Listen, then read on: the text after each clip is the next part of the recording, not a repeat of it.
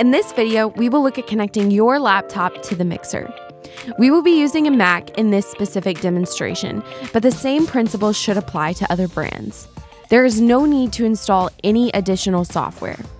Connect your computer with the cable. If you do not see a cable or need a different kind, please check around the room for additional options. Once you have a connection, go into your computer settings and locate the audio options. If you'd like audio from your computer to be recorded into the podcast, make sure you have your output set to Rodecaster Pro 2 Chat. If you'd like to record the podcast directly to your computer, make sure that same name is selected under your input settings as well. To adjust the level of your computer audio into the podcast, please adjust the 5th slider on the mixer. Once that is done, locate the free audio recording option that came with your computer. On Macs, this is currently voice memos. At this point, everything is set up and you just need to hit record on your computer to begin.